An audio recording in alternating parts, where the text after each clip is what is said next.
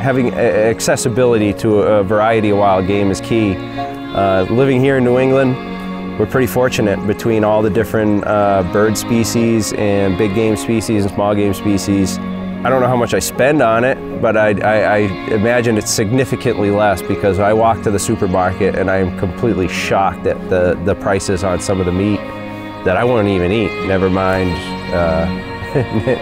pay that price for it.